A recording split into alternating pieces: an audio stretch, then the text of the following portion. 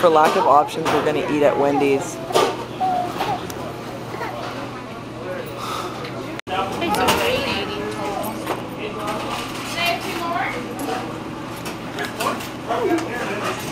You know, at Wendy's they have the $1 menu. We call it the welfare menu. This is the welfare burger. I used to really enjoy these. I noticed they're smaller now, and they cost twice as much.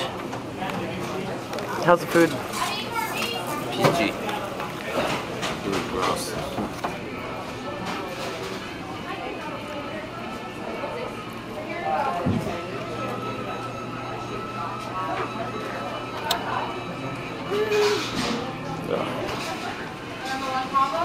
No, I can't believe I used to like Wendy's. I'm eating this thing. It's gross. And we've been eating restaurant food for the last 3 days pretty much, except the fruit we bought for the hotel room, and we both feel like total crap. Hey Aaron? Yeah. Feel like crap? No energy, you know? Yeah. Like a headache all the time. Yeah. Pretty bad. Imagine eating like this all the time. Yeah, when you look at the people who are out here, man, they look very unhealthy. Mommy, do you look unhealthy, Aaron, and you've only been here for 3 days. You're a little pale. Even my son won't eat the hamburgers and the potatoes. He wants to eat avocados at the hotel room. Smart kid. Gunny, are you going to eat the hamburger and the potato? No. What do you want to eat? I want to drink some juice. You want to drink juice? Are you going to eat avocados when we get to the hotel? Uh-huh. Okay, good. The more you eat of this food, the older and the uglier you look. Allow me to demonstrate.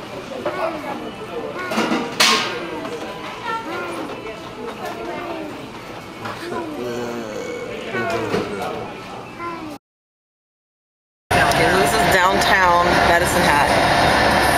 And it looks like a lot of stuff here is closed. My guess would be because there's a lot of superstores on the outskirts. That's me, but don't listen to me, I'm paranoid. Okay, so I finally got to downtown Medicine Hat.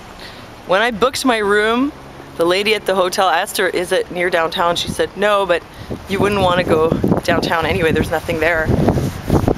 But really, it looks much nicer down here. Look, it's all old Wild West type, you know.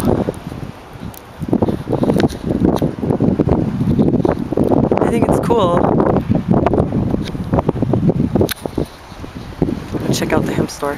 One thing that was conspicuously absent from Medicine Hat were small food stores. No grocer, no butcher, no cheese shop, no baker. There was supposedly a Whole Foods store, but you had to go out of your way to get to it. The disappearance of small businesses, especially food related, appears to coincide with the arrival of the superstores. Sure, you can get organic there for triple the price, but I couldn't even find whole grain bread, only organic Wonder Bread for $6 a loaf. And I've never seen so much irradiated fruit in my life. What I was told by the locals was that the superstores arrived about 10 years ago and the small businesses shut down one by one. The convenience of the superstore led to an increase in the number of people moving to Medicine Hat, as well as an increase in people from neighboring towns coming to shop there. So the superstores even affected business in nearby towns, but the only ones who really benefited from it were the superstores. The end result is that one or two corporate superstores have near total control over the local food supply and have replaced a good part of small businesses. People say when Codex goes into effect, but folks, Codex is already in effect. And from here on, it'll only tighten its grip, especially on the smaller towns.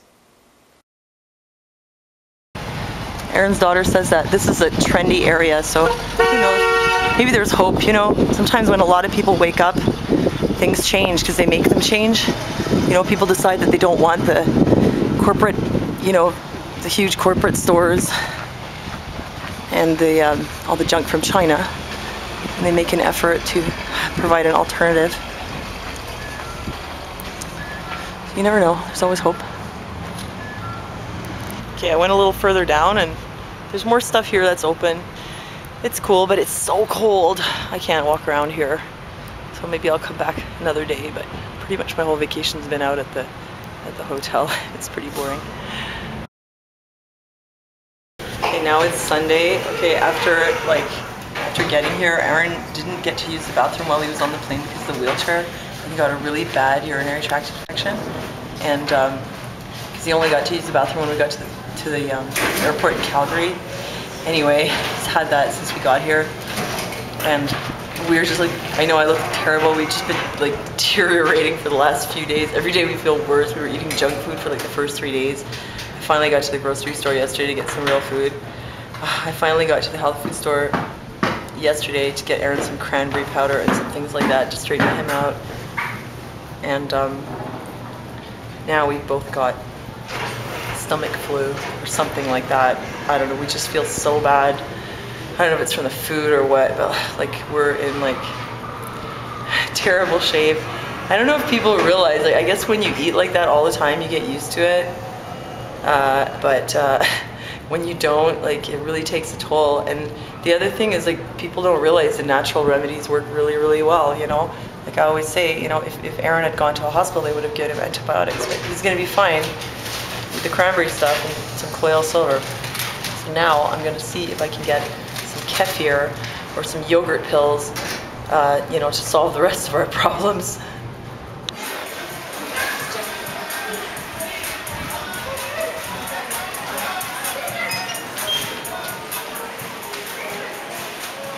Okay, I managed to get the yogurt pills. You know, I just asked for plain yogurt this morning at the restaurant. And they were like, no, we don't have that. It's like, why would you want to eat yogurt without sugar in it? Yeah, here's the thing, okay? Like, they do have organic foods and all that. Not that I always eat organic anyway, but they do have organic foods here. But boy, do you have to pay for it. I mean, a container of yogurt like this in Montreal would be like, what, $3? I don't think they even know what kefir is in this town. Even the health food store, they don't have it. The store is just so huge. It's like daunting. It's crazy. You get lost in here. I'd rather be in several small stores than have to go through this maze. You can see how like one store like this will easily take over an entire town's worth of businesses. Pet food store, you know, pharmacy, everything.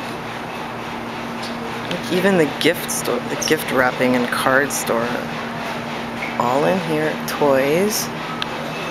Oh, they even got the flower shop. Look.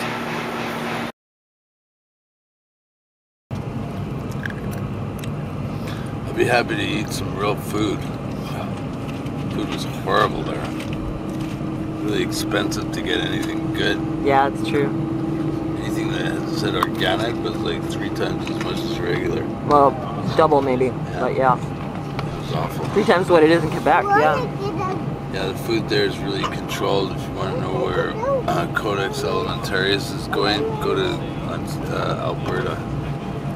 Okay, quick, Aaron. All the things that you're not gonna miss about Alberta. The food. Bye-bye, yucky processed food.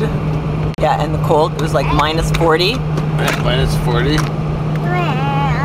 How about the hotel, being stuck in the hotel? Yeah, being stuck in the hotel. And the mall. Bye-bye, Yeah. mall. Yeah. Mall hell. And the superstores. Superstore hell. Oh yeah, and the water that gave you the runs. Yeah, constantly running for water, then running to the can, then running for water. Bye-bye, water. Oh, the dry air. Very dry. You're still coughing from it. Yeah. Check it out. Whole grain bread, hummus, sprouts, tomatoes, avocados and onions, veggie pate. That's the way I like it, baby.